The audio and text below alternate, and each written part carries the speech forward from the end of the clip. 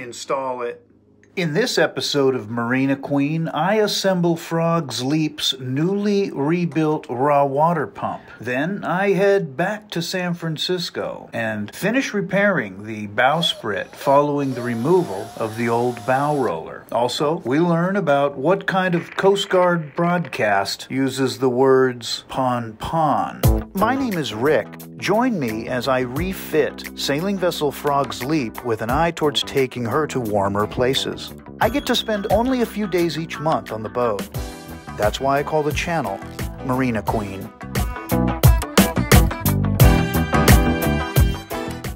So this is the shaft seal. And then the back side looks like this.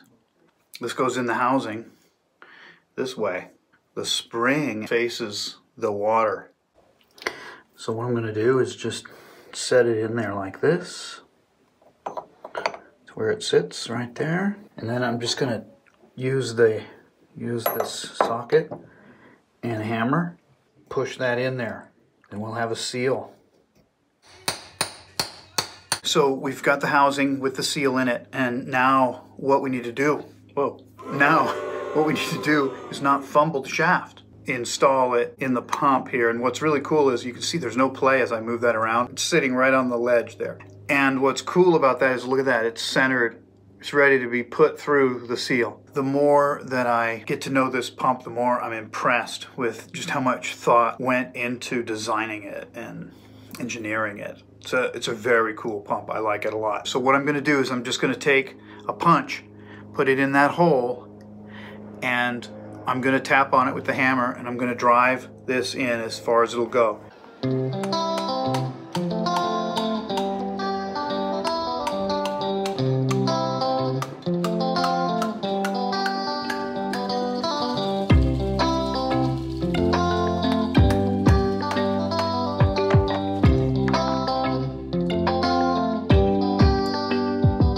The other thing is there is a little key that goes in this shaft, and we're going to put it in now. See if we can get it to go in, and oh yeah, no problem. So that's what it looks like once the key's in.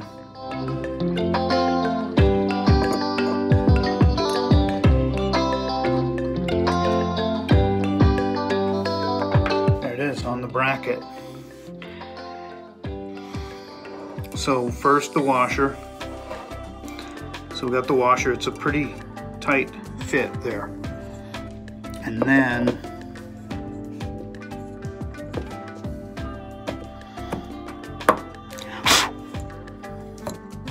the pulley.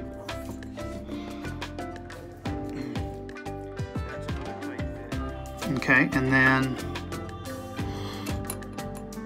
the other washer.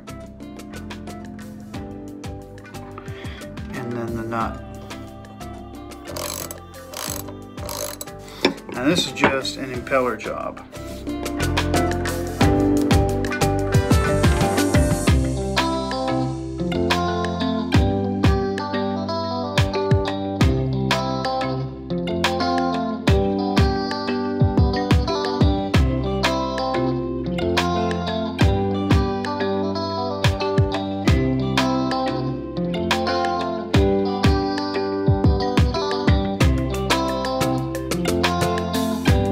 So that is the pump. So I enjoyed it. It was great fun. I'm certain it's going to work on the boat. I mean, once you know how the thing works, once you know how to assemble it, it's like, wow, you get so much more confidence with it. It's like 5 or 6 in the evening. Tomorrow morning I go to San Francisco, so I haven't even packed and got stuff ready because I wanted to reassemble this thing. Partly because I was reforming the rust and I was putting that cool silver on. So I think right now it's time to put this rebuilt pump into my luggage and make sure I have it when I get to the boat tomorrow.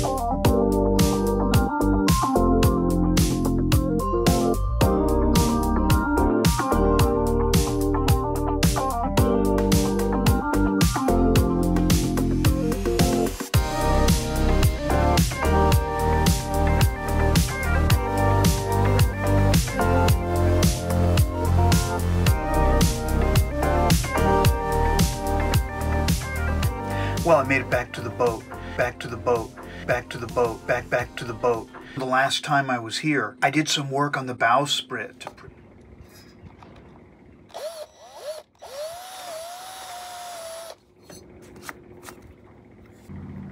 Well, these are the holes I drilled. I was able to come in straight down on this one. But this one I came in at an angle on, and these two as well, just because the furler gets in the way, and that's something I'm gonna have to be cognizant of, you know, when I'm installing the bow roller. To fill holes in the teak rail, I use West Marine's penetrating epoxy. Yeah, there we go. 2 to 1, so by volume. So 2 of these, 1 of these, which is about what I have left. I have a little more of this, so I have to be careful, careful, careful.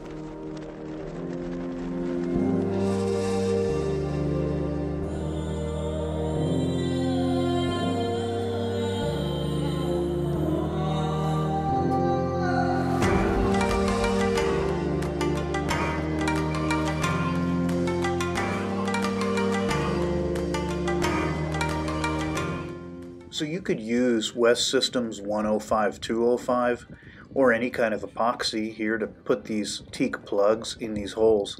But I prefer to use West Marine's penetrating epoxy because it's made to rehabilitate rotting wood. Now the teak here isn't rotting, but it's a perfect application for penetrating epoxy.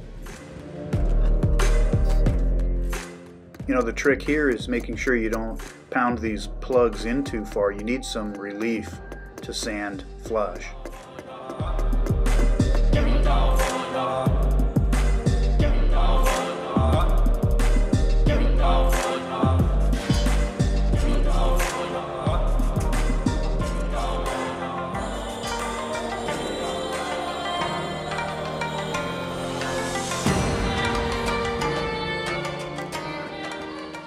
Oh yeah.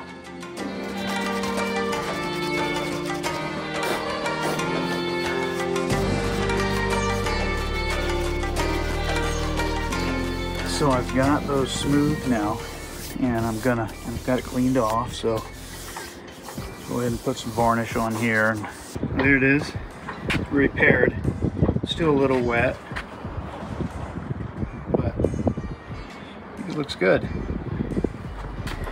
And then this side will take the bow roller. I'm looking forward to seeing what that's going to look like.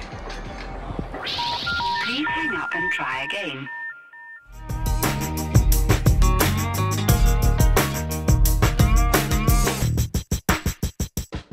I like to listen to these SAR cases. I used to work them as a radioman in the Coast Guard. Roger, we have a Coast Guard asset that is launching to you right now. Please stand by. Pond, all stations, all stations. Here we go. This is U.S. Coast Guard, 7 San Francisco. U.S. Coast Guard, 7 San Francisco. U.S. Coast Guard, 7 San Francisco. 5:16:11 local, 23:11 Greenwich Mean Time. The Coast Guard received a report of a windsurfer in distress, half-mile off of Paradise, the north end of Paradise Cave, wearing a black and orange bodysuit.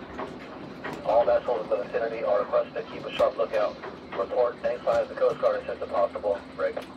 So windsurfer. This is vessel Sea Diamond responding to the emergency. I'm about 10 minutes from that location. Sea Diamond from the Coast Guard, go ahead.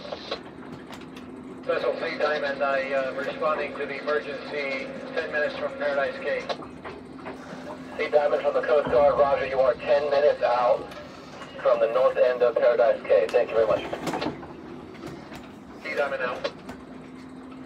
Yeah, I don't know why there's so much misinformation out there. You can watch more than one episode of Marina Queen in one sitting. No doubt about it. What? You can binge watch Marina Queen from the very first episode. Yes. So do it. Oh, it's real. You can definitely do it. I'll see you next week on the boat.